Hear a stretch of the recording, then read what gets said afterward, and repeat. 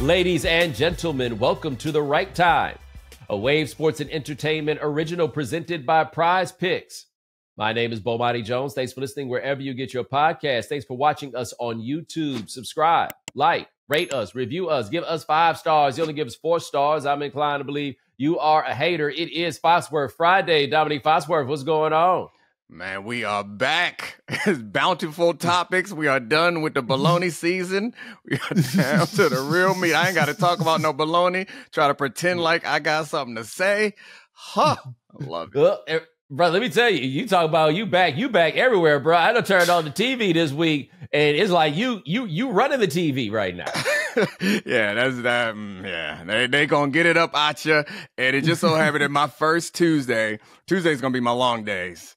So I got a bunch of sports centers and first takes and get ups and my show and Mina's show, all types of stuff. But my first Tuesday back is the Tyreek Hill Tuesday. And it's like, not only am I talking about everything, I was the only Ask a Black Man available in the Seaport that day. So, because it was like me and Jeff Saturday and Dan Graziano were there. And so whenever somebody needed a black man to talk about black things, like, hey, get on in here and talk about the black things. Hey, I think Saturday could have done it. Yeah. He's capable, but don't nobody want to hear it from Jeff. I know, but that would have been the best. The best would have been if you'd have run away and they had no chance but go to Jeff. But hey, man, Jeff got some Atlanta bona fides, man. I asked him what high school he went to. He said Shamrock. I'll admit I'd never heard of it, but I heard of the schools he said that they played against. And I was like, yeah. Jeff's met us. Yeah. No, Jeff's met us. Jeff is comfortable around us. There are some things that his views are predictable. There are some areas where they are not. And we had dinner with Jeff, and we got to do that again because getting you and Jeff together for the first time was like old friends. Because Jeff knows people like you. And you know people exactly like Jeff. And I think when Jeff comes up to New York City, there are very few people around in New York City who identify the type of Jeff that Jeff is the way that you do. And you guys don't agree on much, but you feel each other. You just agreeing. That's not even the point. You know what I'm saying? Like, we gonna have some differentiation, but look, he won't be over forever because he was the first person that I've heard say out loud what I always thought was crazy about when white people don't want public transportation to come to their neighborhood because they say it's gonna bring crime. And he's like, so what you think they gonna do? Break in your house and then go get on the train? And I was like, yes, common sense has shown up.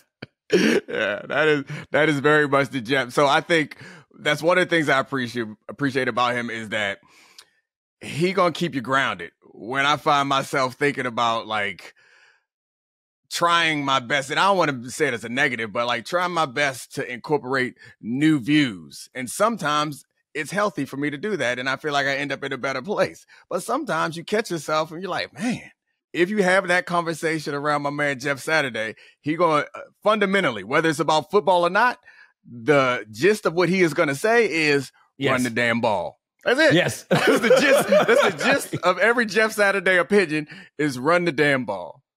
I would just like to point out that we generally acknowledge and believe the linemen to be the smartest dudes on the football teams, right? Like this is kind of an across the board conclusion that is drawn, and they always be saying, how about you run the ball? I just want to throw it out there, right? Like I'm a big run the ball proponent. If for no other reason, Dad, I can imagine how it feels when they just run the ball on you over and over and over again.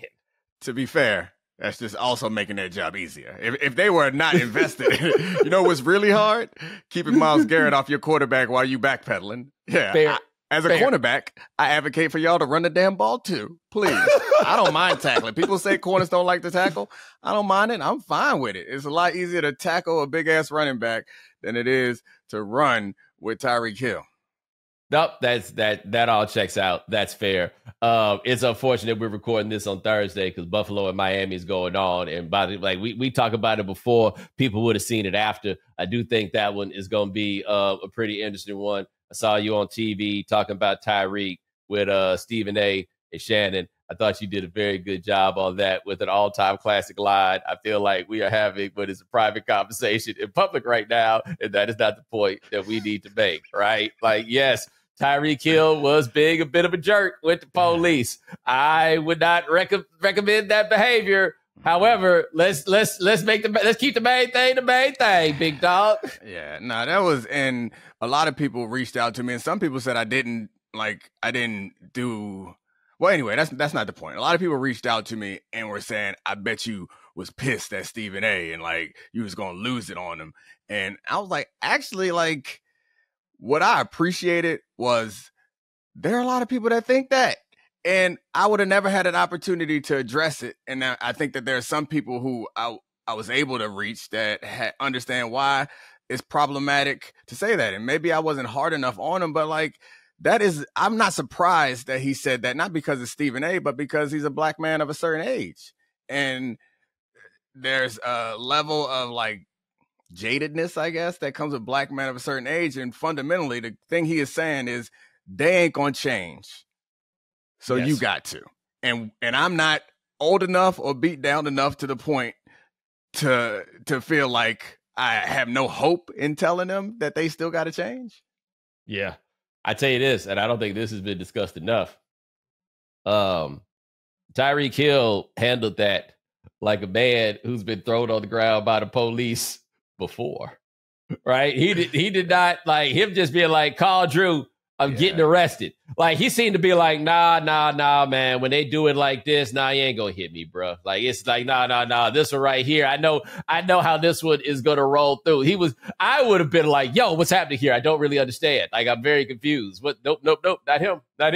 He was like, oh, okay, it's one of these. It's cool. It's cool. And I think the things that Stephen A. was critical of, I would have never done. But also in that situation, Tyreek was calm under pressure, man. The cops was out there freaking out, like they were surprised that they were in an altercation today. You know, like they were shocked, like they were on their way to their jobs, and then suddenly someone jacked them up. Tyreek Hill, he did handle like someone who has been manhandled by the police before. He's like, oh, they run in this play. They run in this play. I've seen this before. Check. Yep. Just got to hold my breath, right? Just got to hold my breath and make it through. And I think also in thinking about what happened, my man's thing was just give me my ticket so I can go on my way. One would think that the police would also simply want to write the ticket and go, but nope.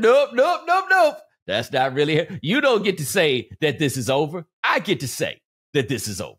Yeah, just so much power trip stuff. And there are certain analogies that I hesitate to use because I don't want to like dehumanize anybody or make it a paternal situation. But I do, as a father in this current age, I've learned that you got to put your ego aside.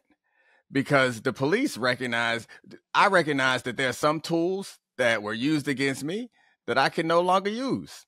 So, in continuing to turn the volume up on the situation when I'm dealing with my kids, we eventually get to a point, and I learned this years ago.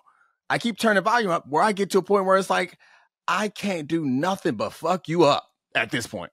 Like, I don't have a choice. And I'm not the type of parent, I don't want to be the type of parent who does that. So like I've learned these like de-escalation skills. And I'm not saying Tyreek Hill is a kid, but there's a clear person with authority and power and control in the situation. And that's the first thing I thought of where I was like, I've heard myself say that. Who you think you're talking to? To my kids. Right. I don't say that anymore because if they say something back to me like, nigga, you. I don't know how to say it. My bad. You. Then how are you supposed to respond to that, right? At that point, there's nothing left to do but punch that person in their face. So I don't want to get into that down and distance. Oh, I'm all football. Everything, the football analogies are flowing. I don't want to be in third and long. I do not want to be in third and long. I will give you another analogy that fits what you're discussing. It's like the Star Spangled Banner. So the thing about singing the Star Spangled Banner, and I can't sing, but I know this. The thing about it, though, is, the land of the free, that note is way higher than really any other note in that song, right? So you have to start low to give yourself the opportunity to have room to get to that high note, right? You got to give yourself room to get to the land of the free. That is a perfect analogy because there are some inferences in the words that you are choosing. But yeah, they started out there. They started at the end of the song. You can't. No. They came out there playing the Little John. What?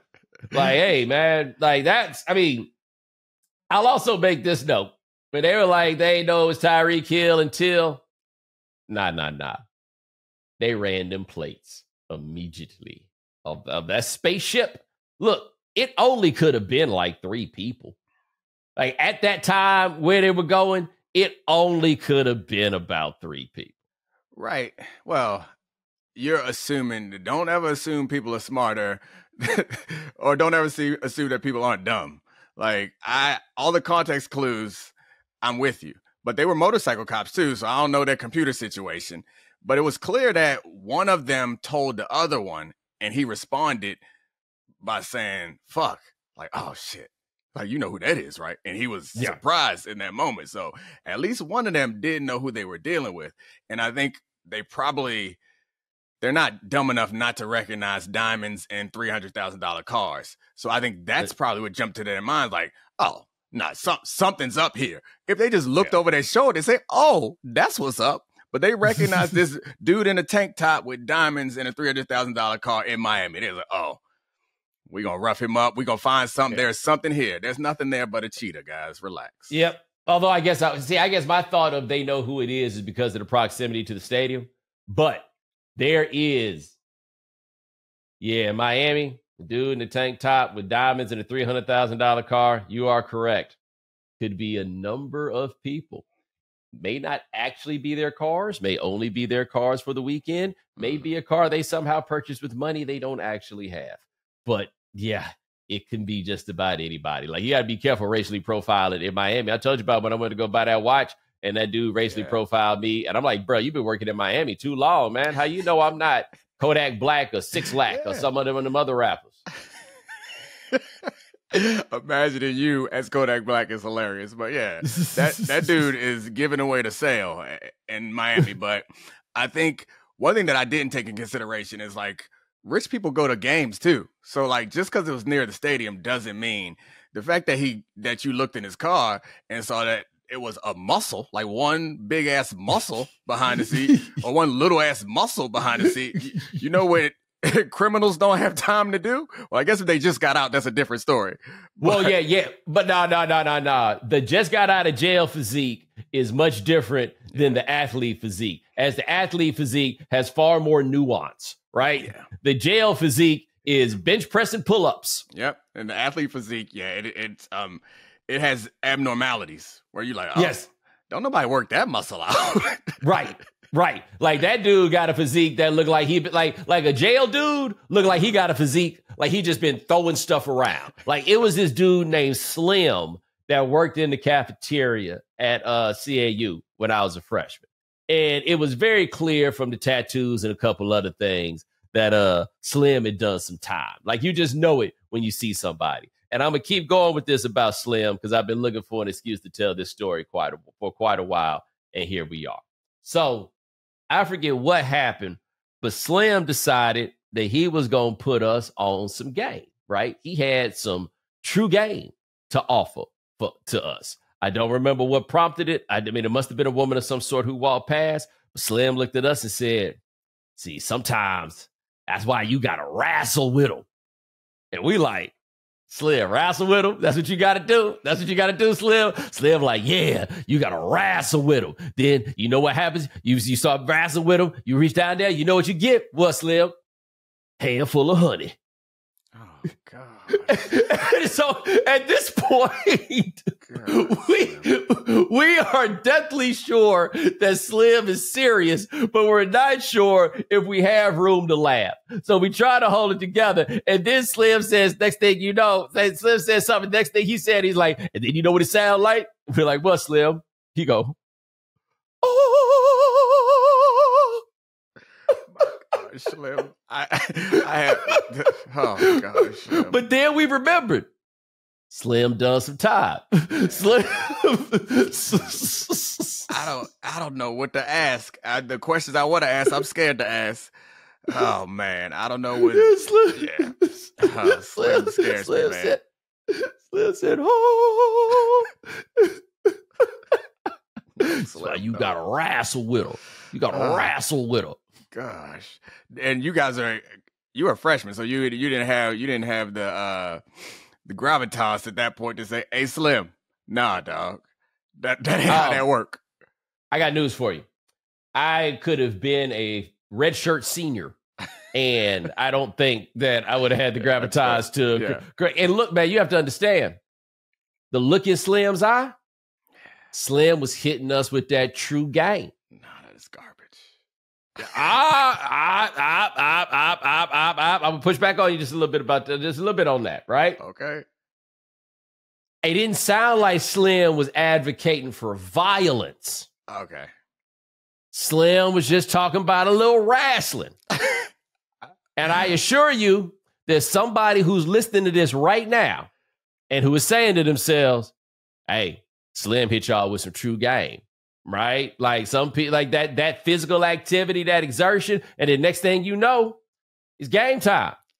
Well, yeah, that is Slim gonna find his match. That ain't gonna That's be what my I'm match. saying. That's what match. I'm saying. It ain't gonna be your match. You correct. See, we can't project our own deal breakers. That's true. Onto other people. You know what I'm saying? I have we've talked about like the strip club experience before, where it's like there are certain cities where the strip club feels like a performance, and it feels like the dancers are like above you in the same way when you go to a concert where you're like, "Oh, I'm here to see them. They the man." Right.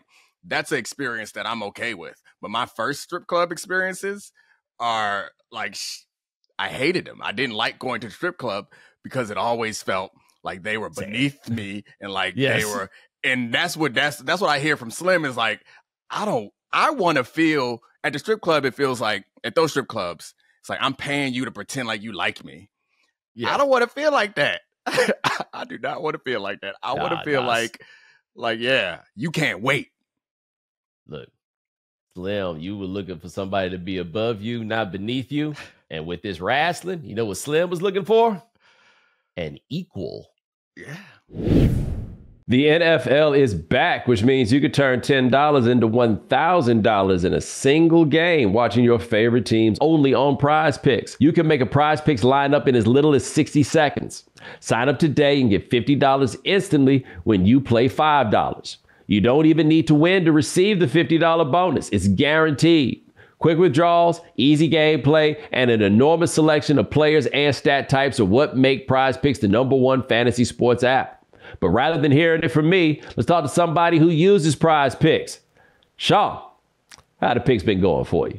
You know, Bo, I'm excited the NFL's back, and so is Prize Picks because they have this new special promo this month. One Caleb Williams passing yard gets you one win on Prize Picks every week in September. That's right. Only 1 yard gets you an automatic win every football weekend in September. 4 weeks of free W's. Don't miss out on this deal on Prize Picks because it's gone when September ends. There we go. So make sure you go to prizepicks.com/Bomani and use code Bomani for a first deposit match up to $100. That's prizepicks.com/Bomani. Prize Picks, daily fantasy sports made easy. This episode is sponsored by BetterHelp.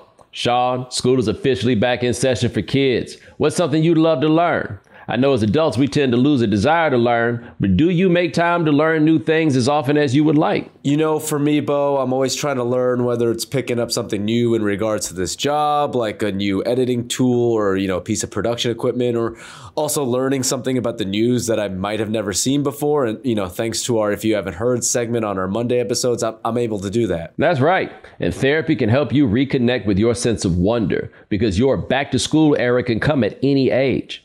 If you're thinking of starting therapy, give BetterHelp a try. It's entirely online, designed to be convenient, flexible, and suited to your schedule. Celebrate the progress you've already made. Visit BetterHelp.com/Bomani today to get 10% off your first month.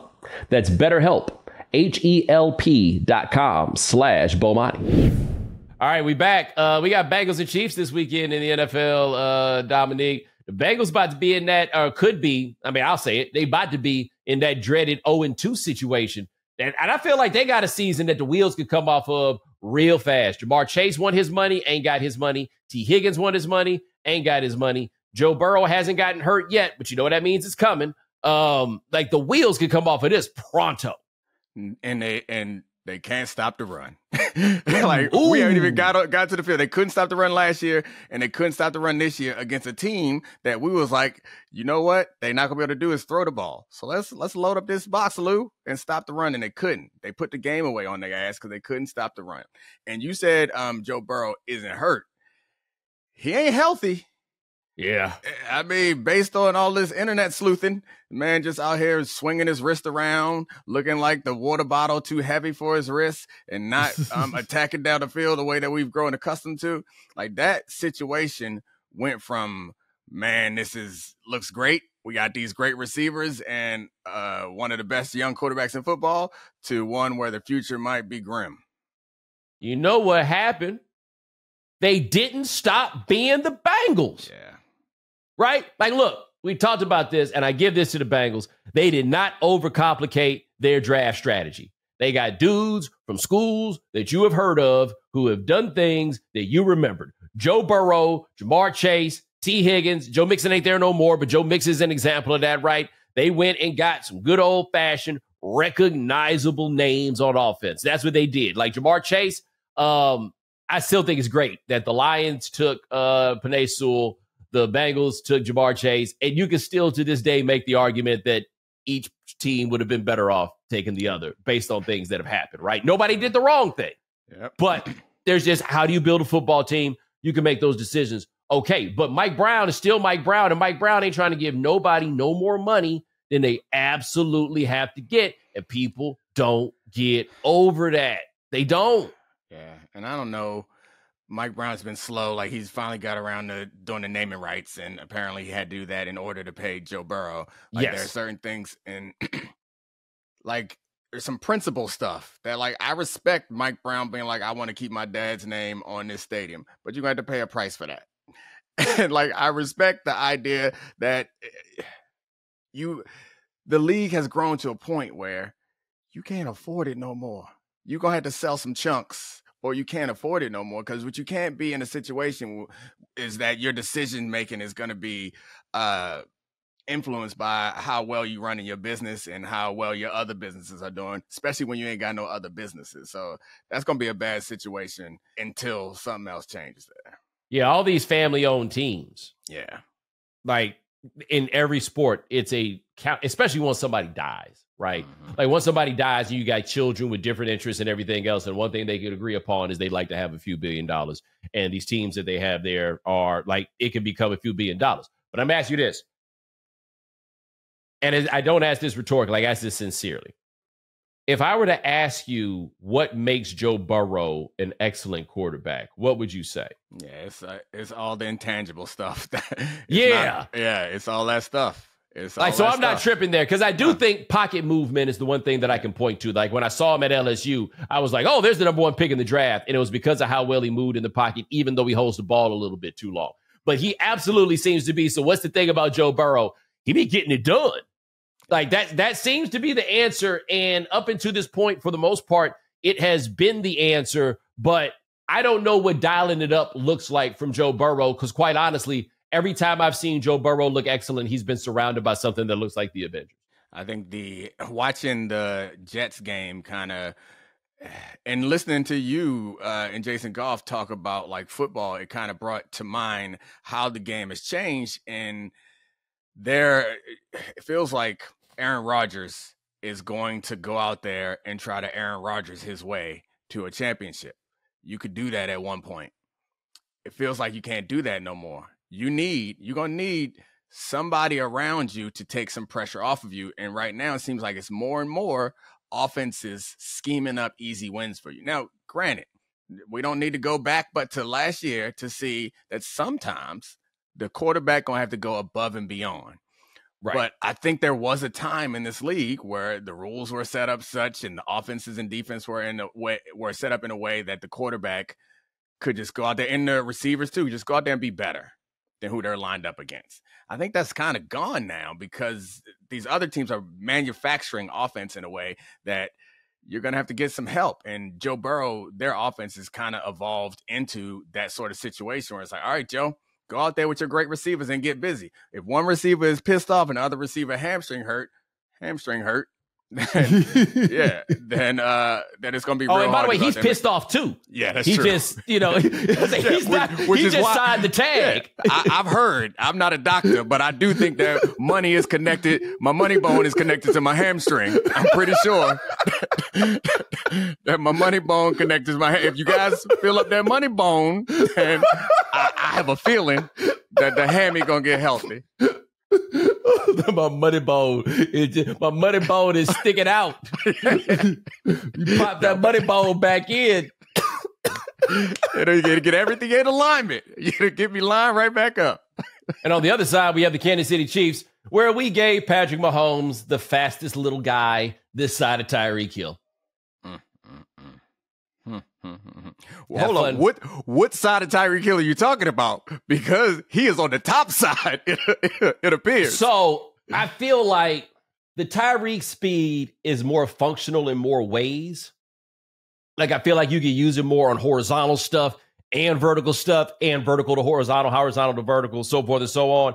And Worthy, who I thought as a freshman was the best freshman receiver that Texas had ever had. It was just that fast, man. He's tiny, but he's got it, right? Like, he's not a track guy playing football, right? Just somebody that's doing an impression of a football player. He's got it. And they got him out there in the Andy Reid. So he's not, like, to me, Deshaun Jackson is like a borderline Hall of Fame caliber of player, like a legit number one receiver at that size. And I don't know if Worthy's as good a receiver as him, but he can give you a lot of the stuff and give you more of that jet sweep type stuff that I think that you could get out of Jackson. Yeah, I think it allows him to attack more parts of the field. The thing about Tyreek Hill is that he has it all except for the height. And it's what you rarely find is guys who have short area quickness and elite track speed. It's normally going to be one or the other, which is why you get these little guys who are built like Tyreek Hill in the slot, getting busy, but they ain't running past nobody with their little ass. And then when you throw the ball up, they can't go up and win it in traffic. And then when you hand it to them, they can't break tackles. That's the thing about Tyreek Hill. With the exception of his height, he got everything else. And if he was taller, he may not be able to do all that. And I think that, we can't put Worthy in that category because I don't think that he has the same like hiccup that Tyreek Hill has. Right. But he may not need it to break this offense. And to be fair, his touchdown catch was, it was blown coverage. Like, you could have caught that and took that in. That wasn't a function of him being special. And his touchdown run, you saw the speed, but the more I watched that, the Chiefs just mowed that side of the line down. Oh, really? But, yeah. Go back and watch. There was nobody there. But he got to it fast. You could see the linebackers trying to scrape to it, and he is flying by them. That speed is scary. And the thing is, he just got to catch one of them. Just catch one of them, and everybody in the league is going to be scared. Take that jet sweep. They're going to have something built off of that jet sweep coming up, some sort of play action screen back to the other side, because once Xavier Worthy go in motion, we all getting a head start. We getting a head start to that side, and Andy Reid going to run a tight end screen right back to the other side and get 6 on you. So, yeah, he's special. These dudes have made it to the AFC Championship game 6 years in a row. Patrick ain't never not been there, right? 6 years in a row. And the 2 times they didn't go to the Super Bowl, as I recall, those games went to overtime. Yep. And one of them was an offsides penalty, right? It was an offsides penalty. The other one was against the Bengals when Joe Burrow threw an interception into the chest of one of the Chiefs players. He dropped it, and they went on to go down and win. And what makes this so crazy, it's never been a real both sides of the ball situation with these teams. Even last year, where it was more about the defense and then, the greatest player that's ever lived. Yeah. It's right there. Like, I just don't know. How long is it going to be before people try to give up on being contrarian about that and just have to cop to it, man? Like, it's him and then it's everybody else. He's Tiger Woods of this. I don't need to see no more. I don't care what the final tallies are. This is it. There are no contrarians. No one's a contrarian. People find these like roundabout ways to not say it, which I respect. Like, he ain't done it enough. He ain't done it long enough. Yeah, that's fine. But nobody's out there saying, you know who was actually better? Nobody is saying that. Whoa, I mean, hold on. It wasn't that long ago that there was a few that were trying this about a year and change ago, still trying to sneak that Josh Allen in there. The Joe Burrow's got the better record. People were still trying to find ways until last year when it was Patrick and the Pips. Yeah. Nah, I mean, it's like if you put a poll out for anything, you're going to get 4 or 5%. Like, no matter how ridiculous it is, you're going to get 4 or 5% that vote the other way. Those are those people. We don't need to spend time with those people. There are some reasonable people who are like, well, I mean, if he just fell off tomorrow, then it's hard to make the argument that he's the greatest of all times. But he is already the best we've seen do it. Like, it's hard to argue with that. Imagine being in that division, bro.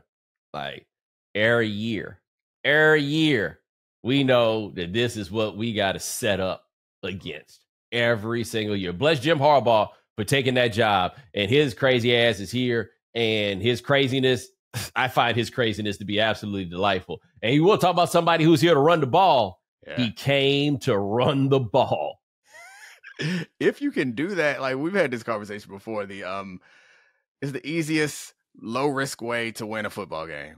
The reason why people stop running the ball is because it's hard to do, like successfully. But if you are good at it, don't nobody want to throw the ball.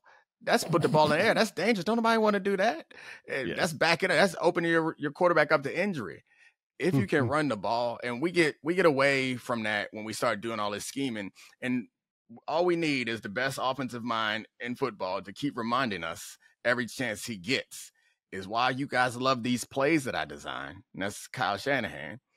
All of these beautiful plays I design are predicated on the fact that you are scared that I might hand the ball off. Like, even the ones that aren't play action are predicated, the defenses are prepared because that's the first thing you got to stop. Day one, if you ask any defensive coordinator, what's your job as defensive coordinator? One thing you got to do, stop the run. All right. Now, when we come back after this here advertising break, I'm going to tell you what I need from Kyle Shanahan this week very, very, very badly. Oh, that's a tease, boy. If you're anything like me, your favorite time of the year and busiest is the start of football season.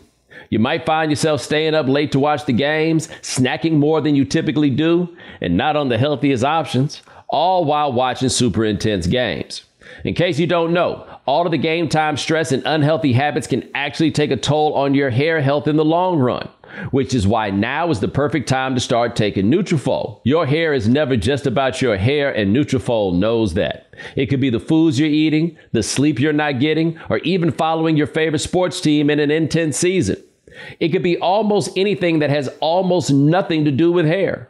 That's why Nutrafol takes a whole body approach to hair health, addressing the problems inside to help hair grow on the outside. Address your root causes of hair thinning with Nutrafol, the hair growth routine that keeps up with your life.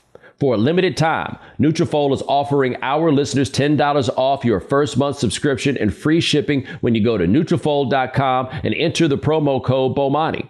Nutrafol.com, spelled Nutrafol.com,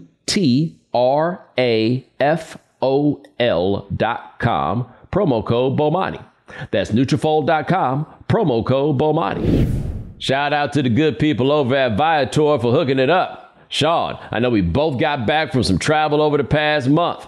I was in Hawaii for a couple weeks and just recently got back from Europe and took advantage of Viator for both those trips.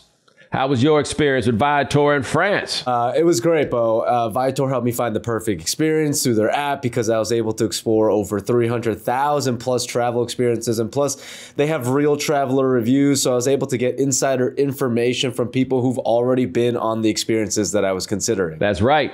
And plus, free cancellation helps you plan for the unexpected. And Viator also offers 24/7 customer service, so you know you'll get support at any hour if things aren't going as planned.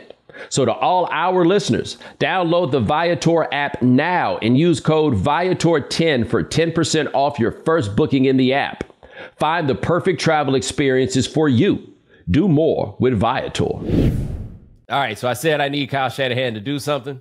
Now, the 49ers got the opening season Monday night game. It was at home, but they got that game. And now they have to go deal with the dreaded 1 o'clock kickoff for week 2 against Minnesota.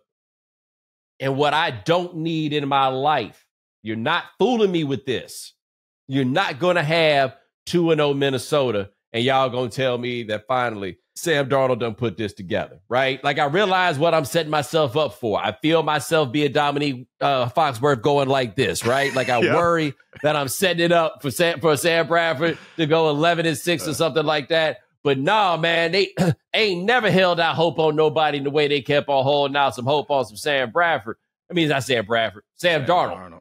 Honestly, I apologize to you, Sam Bradford. Yeah, I was going to say, that Bradford had some good years with them baggy Yeah. My bad, homie. I ain't even mean to do you like that. But if that happens, boy, they coming right back behind Sam Darnold, man. It's going to happen. He's on team 4. Yeah, I think it might be 4, but it was New York, Carolina, San Francisco, and now Minnesota, I think, right? Yes, you are correct. It is merely 4. Yeah, this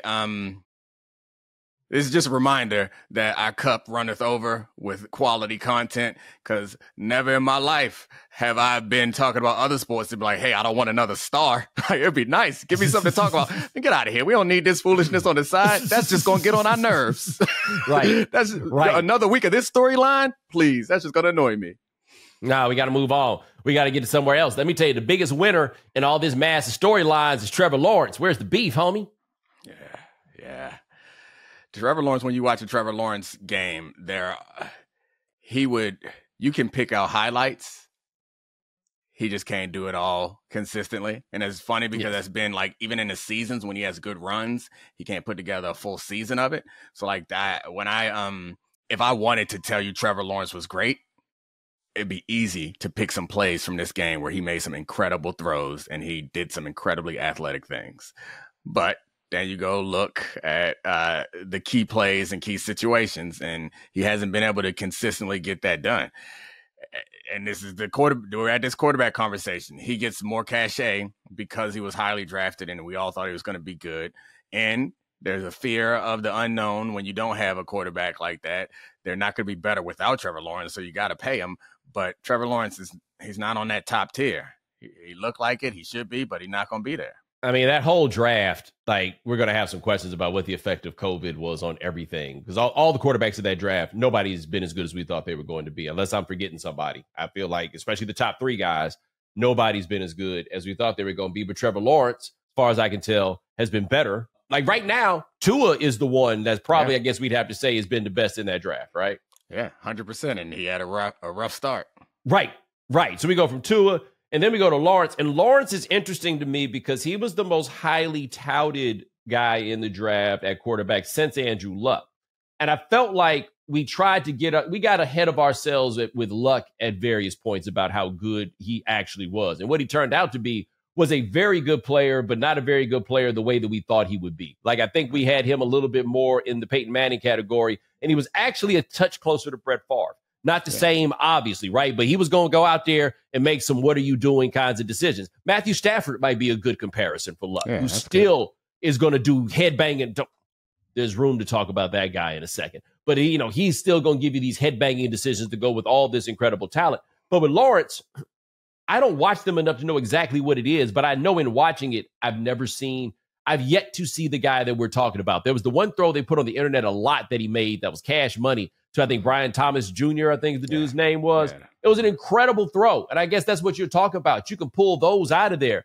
But in the end, by now, Trevor Lawrence is supposed to look like something different for him to be what we thought he was going to be. The argument for, and I had a good laugh on my show about how I'm at a point now where I can be honest about black quarterbacks, but some of the arguments that you would use that I could use to defend certain black quarterbacks, those things could apply to Trevor Lawrence also, because he hasn't had a lot of good support. And maybe Brian Thomas Jr. is the rookie receiver that he looked really good in this game. Maybe he'll be that guy, but his issue last year, he had a ridiculous amount of drops. And he had Urban Meyer, and now he's like, so I could easily make an argument when you see the talent that the problem is can't nobody tame this stallion and can't nobody give him the stuff that he need to help him. Nobody go properly support him. And I get that, like, because when you see those throws, like, oh yeah, five, six guys in the league can do this. And the ones who can do it consistently without turning it over and making big plays, Trevor Lawrence, the Matt Stafford analogy was good, because you're right. He also, it's not even just like occasional ineptitude. It's just like foolishness. Like, do you even understand the game situation sometimes? And then he come out there and throw some laser across the field. You're like, oh, okay. Yo, do you notice this revisionist attempt that feels like they're trying to get Matt Stafford in the Hall of Fame? Yeah. Right. Like, I push back on this narrative of the Detroit Lions holding Matthew Stafford back. And don't get me wrong, the Lions been good and sorry, and I get why that would be your default. But the Lions also gave him a lot of Calvin Johnson, right? Mm-hmm. Matthew Stafford, if I'm not mistaken, has made the Pro Bowl one time. Yeah. Or if it's not one, it's two. Like, it's some incredibly low number. He made it once, right, with the Lions, and he made it twice with the Lions. Once with the Lions, and last year with the Rams. Yeah, and I was going to say he probably made it with the Rams. So my guess would have been two. But I think the thing is, there's so many variables in football. And Matt Stafford, had he landed in a different situation, maybe things would have been better. Having Calvin Johnson is one thing, but the Lions have been the Lions. So, but he didn't land in that situation. And so it feels dishonest to like give him the credit. It's like sometimes people have such great careers and the only thing they need is that trophy on top. And I think that's what people are trying to make this Matt Stafford argument is like, he's had such a good career, but all he needs is that trophy on top. But he hasn't had the career that you think he had. He had the highlight plays, and maybe it's about the situation. But that was the situation. We can't give what if gold jackets. Well, also, I want to make this note. I've seen great quarterbacks in bad situations. I know what that looks like, right? You can make the argument Andrew Luck is what that looks like. Yeah. Cam Newton, I think, for much of his career. Absolutely. That mean the dude went to a Super Bowl with Ted Ginn as his number one wide receiver. I know what it looks like when a great guy's in a bad situation. He just looked like he played for the Lions. Like, he could go out there and he's got such a strong arm. He does the crazy sidearm stuff and everything else. Like, I know what it is that people talk about. But since he got to Georgia in the year 2006, I've been waiting for the dude that everybody talks about. And so after he got to the Rams, they got a Super Bowl where, by the way, he wasn't even Super Bowl MVP, right? He didn't even make the Pro Bowl in the course of that season. He got there, and he's a very good player who makes head-scratching, boneheaded decisions. But what he can do every now and then is something that is super-duper incredible. But in this league, where Vince Young made the Pro Bowl twice, the there is not there that people talk about with Stafford. And it's not like he's giving you a lot of years with like big yards per attempt numbers as you would expect for somebody that has that arm. And you go look at the records those years with the Lions. He had the years with Caldwell. That's great quarterback development and a dude that puts together a decent offense, right? They had like 4 years of that. It hasn't been just the Detroit years were not as abjectly terrible as people make them out to be. They just weren't. I think that he had average to above average coach and surroundings. He had in LA excellent above average coach and surroundings at times. And when we saw that team at its best, we saw a version of Matt Stafford that we were like, man, that's Hall of Fame if he could do it every year for the past 12 years. And I think people are like, yeah, that's where they land. The one argument I will make for Matt Stafford is, much as we love when Patrick Mahomes throws a preseason around the back pass, Matt Stafford, in the biggest game of his damn life, that man, game-winning drive, threw a no-look pass right on the money. He did. Cold as shit I've seen in a while. And we don't talk, and I'm not one to be like, hey, we blow all the Patrick Mahomes stuff out of proportion. I'm not that guy. But had Patrick damn Mahomes done that, is fair. We never would forget that. And Hold on, guys. You hear this? Domonique just said racism over. Right then and there. Domonique just like, y'all always out here complaining. White man overlooked. Yeah, that white man that one moment, that 3-second play for that white man is overlooked. But they gonna have a rough year if they think that they gonna they targeted Cooper Kupp 21 times, man. They gonna try to kill him 21 times game one. Threw it at him. Also, I want to say this though, for Matt Stafford, in fairness, right?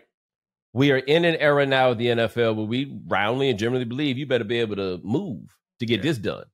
He can't really move. Not no more. Still out here getting it done. Yeah.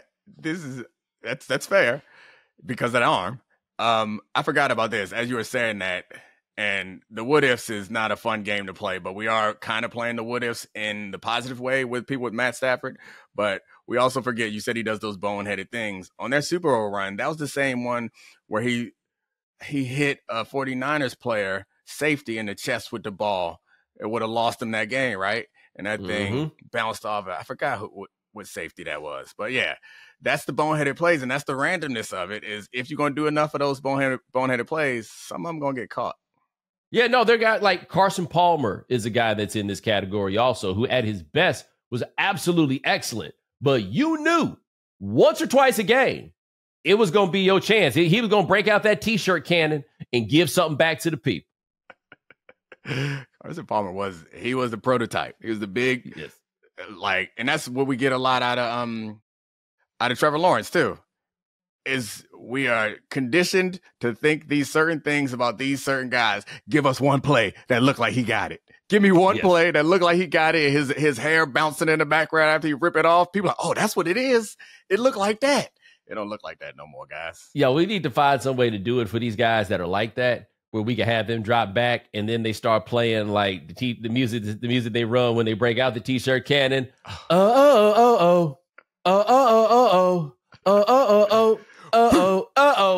And the DBs just waving their hands up like beep, beep, beep. Then when they throw it, you got to do the cannon sound effect too. Just see the ball coming out there. You like for example, Jimmy Garoppolo, you know that all right, last drive, whether it's the Super Bowl, the NFC Championship game, whatever it is, you know that drive is going to end in an interception. What's that song called? I need to know the name of that song so we can. Is that Zombie Nation? I think it's called Zombie Nation. Oh yeah, well, he's a Zombie Nation quarterback. Yeah, that's exactly it. Here come the zombie. Okay, Zombie Nation is the band. Kern Craft 400 is the song. Zombie Nation is the band. But yeah, that's what it is. Like, you know, he's going to throw that. Kirk Cousins, he's another zombie. Although now he's a one-legged zombie, boy. They got a problem down there. Now I see why they took Michael Penix, who also only has one leg. You can't put them together. Yeah, that was bad, man.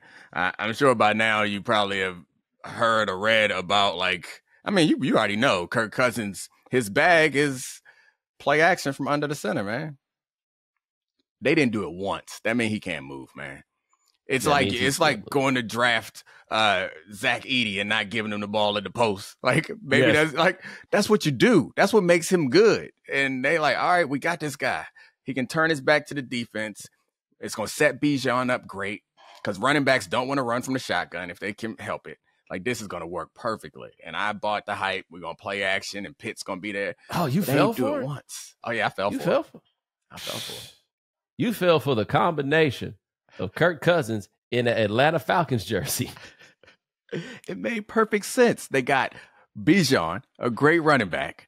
They got a great tight end, or a talented tight end at least, a great receiver.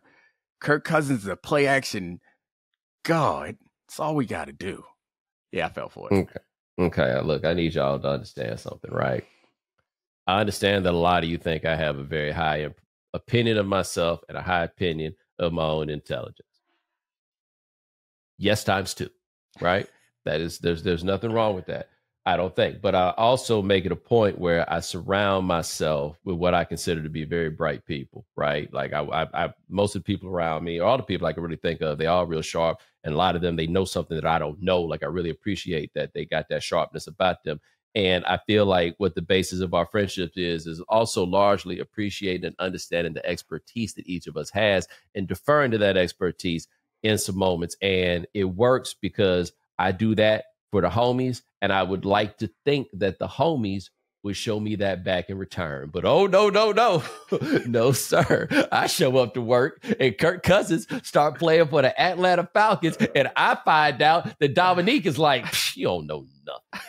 Right? Like, there's other ways that this has manifested itself. But I'm like, hey, man, that's people stuff. But this right here, this me,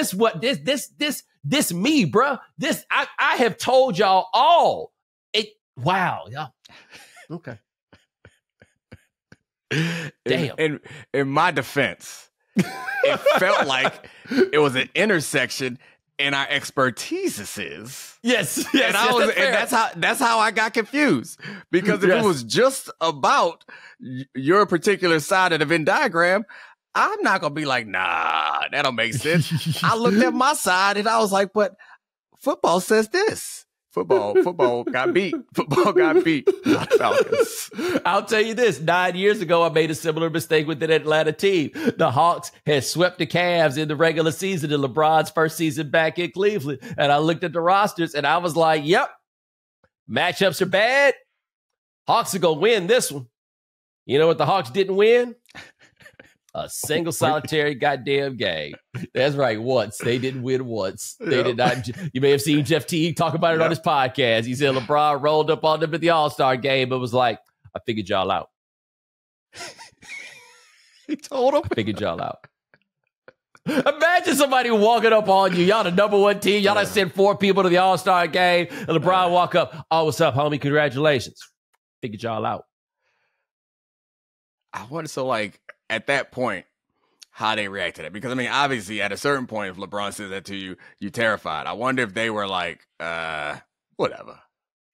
Nah, from the sound of Jeff Teague, who I have to say appears to be more self-aware than the average bear. He figured it out. I also had this thought while I'm sitting here before I forget about this with the Matthew Stafford reclamation tour that people are going on. All I'm saying is if your team get rid of you and replace you with Jared Goff and they better with Jared Goff than they were with you, I don't give a damn how much the situation changed, Pimpin'. Like, I mean, you just went down there and did with the Rams what Jared Goff had already did, just the difference being one game. That's a little bit unfair. A little bit unfair. All I'm saying is the facts are the facts. Jared Goff got to a Super Bowl under those with that setup. Now, granted, Stafford did not have Todd Gurley, which is that boy. We gonna have to explain to other people about Todd Gurley at some point, right? Like we don't get a lot of those anymore. Those kind of flash in the pan, and flash in the pan is not fair. He got hurt, but you know what I mean. But Todd Gurley was a monster. And that helped a lot. That was the offense. Whereas when Jared Goff was there, or excuse me, when Matt Stafford got there, it slightly changed. So, in the way that Matt Stafford is winning now is impressive, but it's about that offensive line, guys. That's fair. About that That's fair. line. That's fair. But at the same time, like I'm just saying, man, the Lions happier with Jared Goff than they ever was with Matthew Stafford. That's all. That's all I'm saying. They're a lot happier with him, and I didn't think you could be happy with him as your quarterback in the National Football League.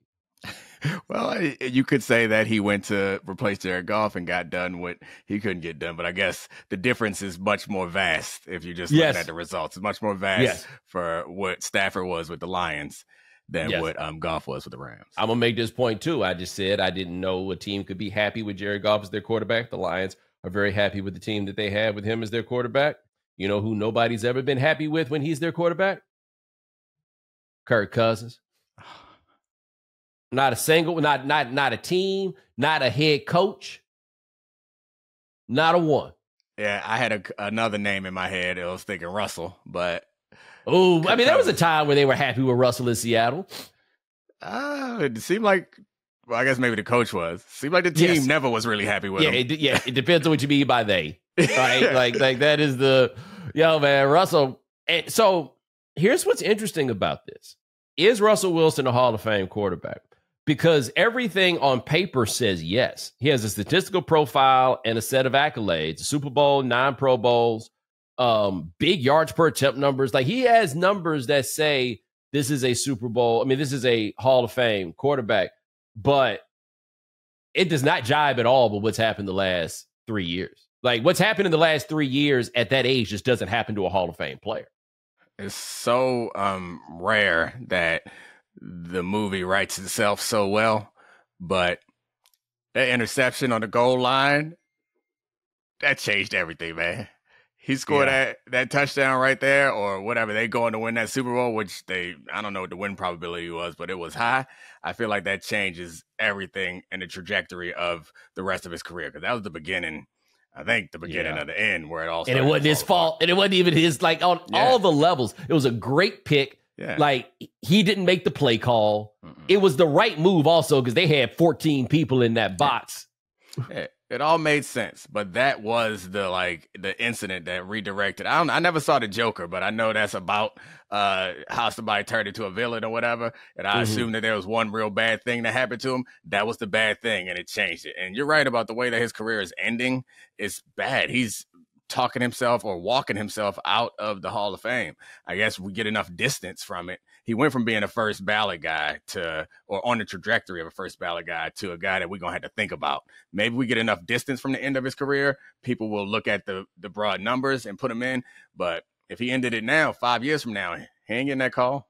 And who's willing to go in that room and stand on the table on his behalf? Because that is one of the, even though they only went to 2 Super Bowls, that is one of the like iconic teams of its era, those Legion of Boom Seahawks teams for that decade. These are the guys that are going to go in the Hall of Fame off of that team, I say with confidence. Marshawn Lynch, I think, is going to go in the Hall of Fame. Like Marshawn Lynch and Adrian Peterson from that draft class are going, and then there's going to be nobody till Derrick Henry and Christian McCaffrey as running backs, right? But I think he goes in. That's how I think. That defense has 3 guarantees. Bobby Wagner, Richard Sherman, and the best player they had, Earl Thomas. Yep. Hey, man, if that iconic team got 4 guys going in the Hall of Fame, they might not need no 5th. Yeah. I don't know. I think you're probably right. And I saw you just brought up his name, and I guess we got plenty of football that's coming up to talk about. But I saw Marshawn Lynch talking about Adrian Peterson. And sometimes I just forget about guys and then reminded, especially guys that I played against. And I was reminded of Adrian Peterson. And they tell a story on their podcast where they said the Legion of Boom was like kind of arrogant going into the game against Adrian Peterson in the very first play.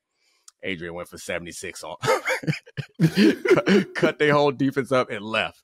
And I played it like my thing is I'm fast. I played against Adrian Peterson one time, and ain't nobody ever. I know 2 guys that ran away from me, and I couldn't catch.